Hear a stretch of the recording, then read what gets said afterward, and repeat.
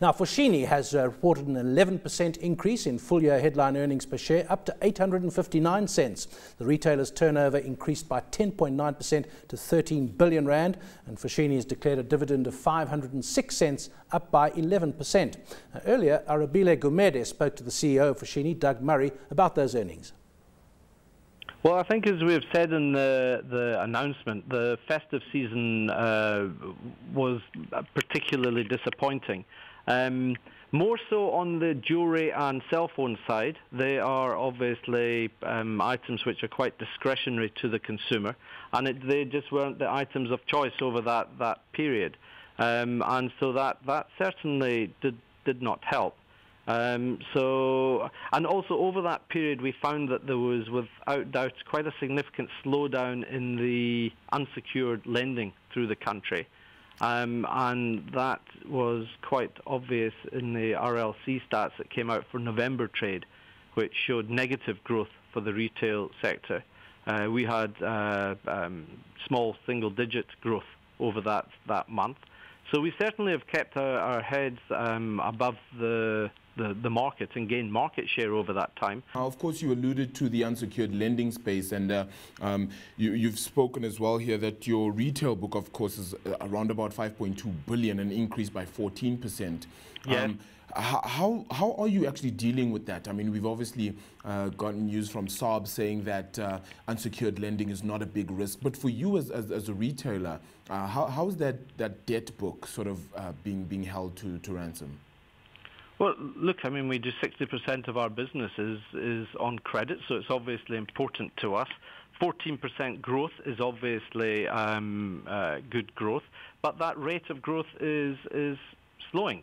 As your top line slows, your book growth also slows.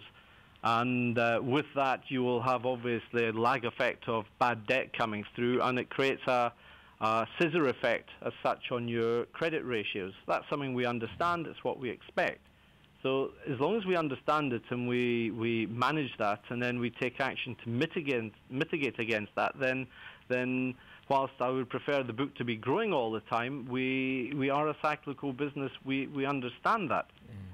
And now, I mean, you speak about being on top of it, hopefully, and you know, you're probably in the prime position as a retailer to take advantage of the market when it does finally turn. I mean, the rand has just hit around 10 rand to the dollar.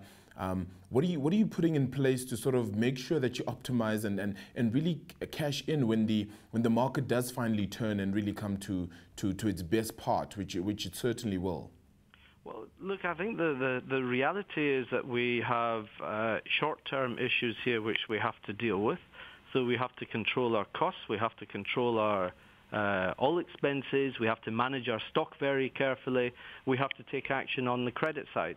But notwithstanding all of that, we have very, very clear strategies in the group in terms of improving our supply base, our supply chain, reducing our lead times all the time, getting more product in quicker, always trying to have the best offer for our customers, the most fashionable product at the right price. That's our focus. All of that continues. That's business as usual. Just now moving on to obviously your expansion, then you've just breached the 100 mark in terms of stores outside of South Africa. How's that faring? How's that going? And do you plan to make that a core functionality and a core sort of responsibility moving forward now?